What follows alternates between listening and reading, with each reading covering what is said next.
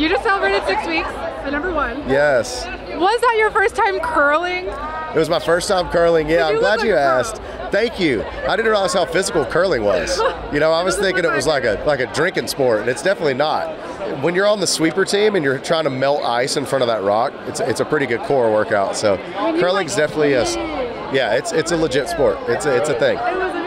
Yeah, thank you. How else was that party? What else did you? It was wonderful. You know, I love, we celebrated Think About You going #1, but what that party's about for me is really shining light on the songwriters, on the publishers, on all of my team, and there's a bunch of them, that don't get to be out on the road with us all the time and on stage feeling that applause and people sing it back. So it's great to shine light on the creative community in Nashville. It took us a while to get there, but we find, having me and Mackenzie's teams all be available on the same day we realized was a challenge, but we pulled it off and we had a great time. I look forward to the next one. You've been on the country music circuit for like 8 years now. You quickly became a veteran here. What kind of advice would you give to like the newcomers, like the breakthrough artists today? Oh gosh, believe in yourself. There's a lot of outside influence artistically in everything you do, but I think what I've learned through the years is find people that you're a fan of. And if they want to be a part of your team, usually good things happen. And then trust your gut. I think there's been a list of instances where I had a gut feeling, but then I was listening to outside opinions, and it always seems like my gut was the right decision. So I would say just positively reinforce that gut feeling.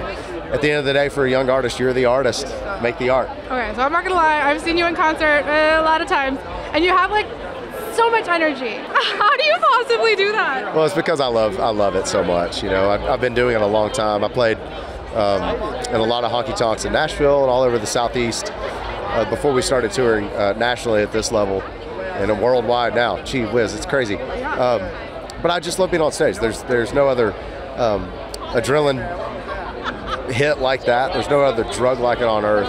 And that connection with fans, I think what fuels me is just seeing joy on other people's faces, and I don't know why it's the case, but the fact that we're playing songs and singing and dancing and they're joining and smiling, that's the best thing of all time. That's the best job in the world. Yeah. Okay, last question. You go to a country bar, say you're in Austin, Texas, you want to do some karaoke. What's your go-to song? Oh wow, karaoke. Well, it depends on how many tequilas I've had. All right, so down here, well, Forgot About Dre is a go-to for me. Okay. I can do Dr. Dre and Eminem's part. It takes a lot of air, but I can do that. And my favorite band's Incubus.